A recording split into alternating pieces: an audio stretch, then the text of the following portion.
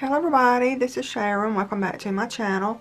Today I have a couple of projects that was inspired by Sparkly CanadianCraftyGirl on YouTube. And she has a video on a tutorial on how to make these. But she did have a die that she was using. So I was going to share with you guys how I made mine. And I do not have a die. So I just thought if you wanted to make some of these, I thought they were so cute. And the ones that she had were for, actually they were made for a wine bottle. Like you could put a wine bottle through here, and then you could lay this tag on here, and you could, you know, write a little sentiment on the back. You could just put to and from, or whatever you want to put on the back of them. But like I said, hers was made with a die, so they were the exact same. The way I do it on this one, you can use it for different sizes.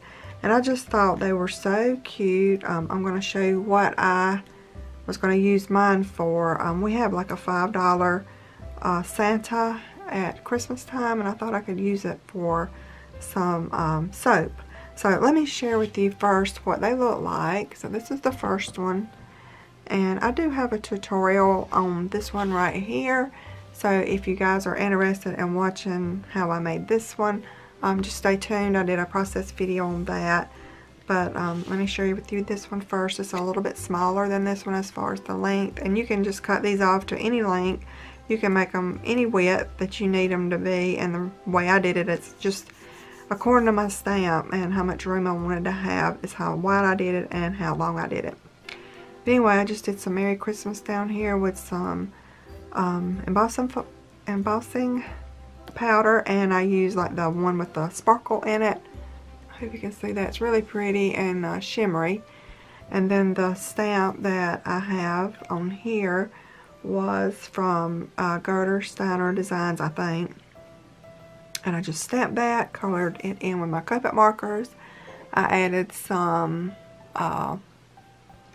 stickles on there in different places. Hope you can see that. It's really pretty. And then this is a bow from my stash. It's called the Bride's Bow from Magnolia Doohickey Dies. And I love that bow die. I have a few bow dies, maybe 5 or 6, but this is always the one that I really enjoy using. I always go back to this one, but I don't think they're making it anymore, and it is very, very hard to find. I've tried to help a couple people find it, and we never did find it. We looked on eBay and everywhere, never did find it. But I do love that bow. But anyway, these are some sequins that I just did, like green, blue, and red, and they are really pretty and sparkly too. Now, like I said, on the back I just left them blank, but you can put whatever you want to put on the back. And I just have a little Santa Claus dispenser. It's a soap dispenser. And I picked it up last year at Michael's. It was $3.99 last year. And like I said, we have a $5 gift. And this is one that I just used for me. But I want to see if they have some more of these. And I just thought it would be cute to slip down in a bag. Just put this over the top. And just let it kind of hang down. And, you know, it will kind of look like this right here. And you could put it on the back. If you wanted it to be on the back, you could put it sideways. Or, you know, ever how you wanted to put it. You could also make this circle smaller. So if you knew what you were going to use when you made this, you could make a smaller circle that would just fit, and it wouldn't, you know, kind of fall down like that's doing. But I wanted to go ahead and use a bigger one in case they didn't have any more of these, and I could find maybe some lotion and at different places and just put it on there. But anyway, that's the first one that I made. And this is the second one. Like I said, I do have a process video on this one. So if you guys are interested in how I created, mostly it's on the base part of it. I didn't show the coloring or anything like that because I know you probably get tired of watching that. But I basically did the same thing. I embossed Merry Christmas down here at the bottom. I did some glossy accents on the little gloves and on his boots right there.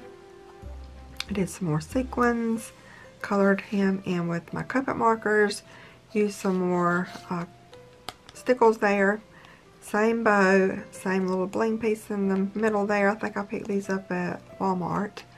And I just glued it on there. This is the Doodle Bow paper collection. and basically the same as this one. So if you guys are interested in watching a tutorial on this one, just keep watching and it will be right after this video. Thanks for watching. I hope you guys have a wonderful day and I'll talk to you guys later. Bye-bye.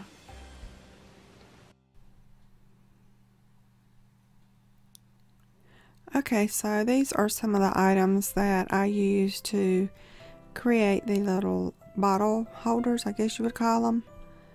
And I think this paper collection, I picked this up 2 or 3 years ago, so it's getting some age on it. And this is the Bride's Bow by Magnolia, and that's what the die looks like right there. And then these stamps, I've had them for a long time too, and I think this is just the first year that I've used them. I just haven't had a chance to play with them or anything like that. If I'm not mistaken, I picked those up at Jamie's shop.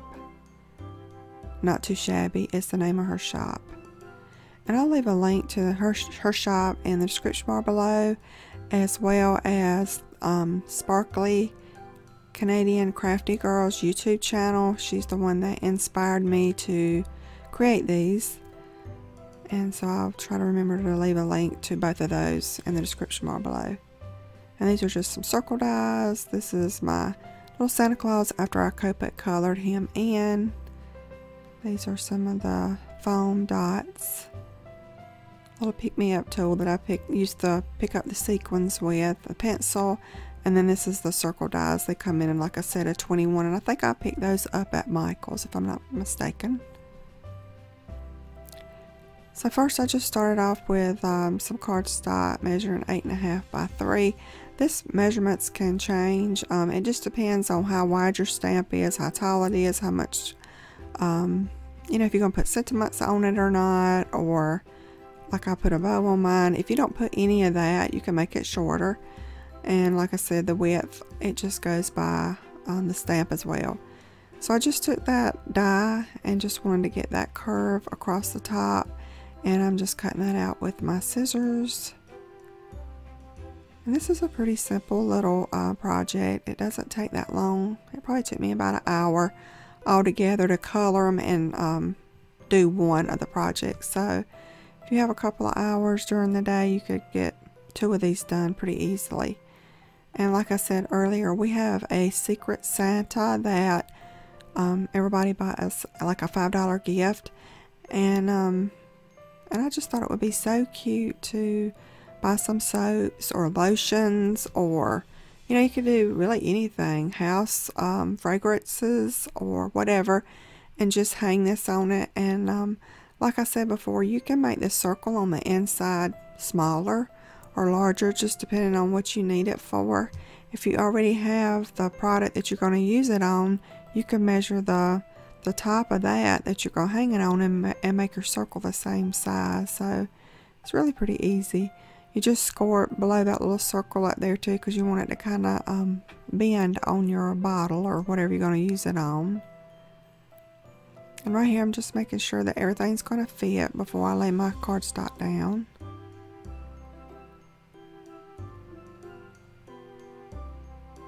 And I don't really measure the cardstock. I just lay it up there and just mark it with a pencil about where I want it. It's usually about 1/8 of an inch all the way around on all the borders there.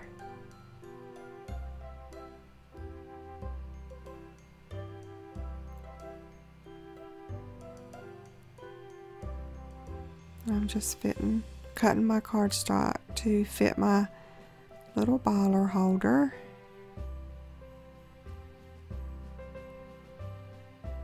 Well, that's what I'm calling it, a baller holder. I'm not sure really what the name of it is. It just goes across the top of the bottle. It's not really a bottle holder, but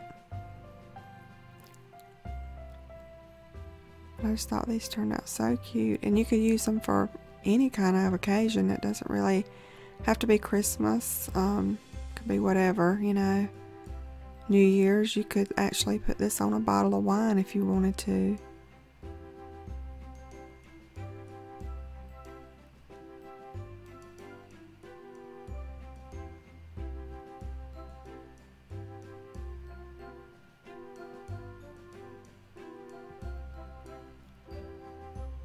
And you could pop these up. I didn't pop them up because it's going to just be for some of the family members, and my family, none of them are crafty people.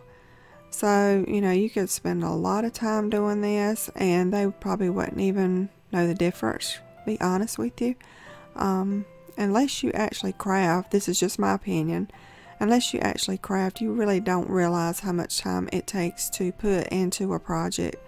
You know, coloring these stamps, you know, they take a lot of time too, and so I just really didn't want to spend a lot of time because I feel like they'll probably end up in the trash can anyway. So I was just kind of doing these pretty fast.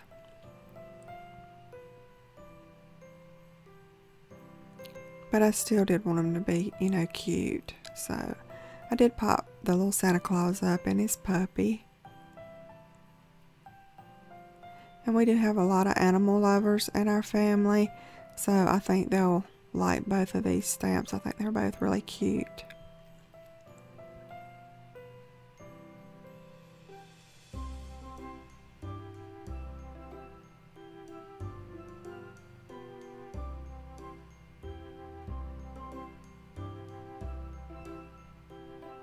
And I just popped that clothespin up there just to hold that bow a few minutes so it would dry. And after it got through drying, then I was going to go ahead and put these pearl bling on top there. And I think I picked those up at Walmart. They had a bunch of them on sale last year at Christmas time, and that's where I think I purchased those. I've had them a good little while too. But I thought these little projects turned out so cute. There's so many different ways you can embellish them. Like you can use the sequins here. You can use, I think the Sparkly CanadianCraftyGirl, she used, oh gosh, I can't remember the name of them, but she didn't use sequins. But she used those and they were really cute. And you don't really have to use anything if you want to, if you don't want to, but I just think they're really cute. It adds that little sparkle to them. And so I just picked out some colors that was in the paper collection and some of the colors that I used on the stamp, and that's how I came up with the blue and red. But anyway, I hope you guys enjoyed this process video. If you did, please give me a thumbs up. Don't forget to subscribe to my channel and click on the little bell so you won't miss any of my upcoming videos. Thanks for watching. I hope you guys have a great day, and I'll talk to you guys next time. Bye bye.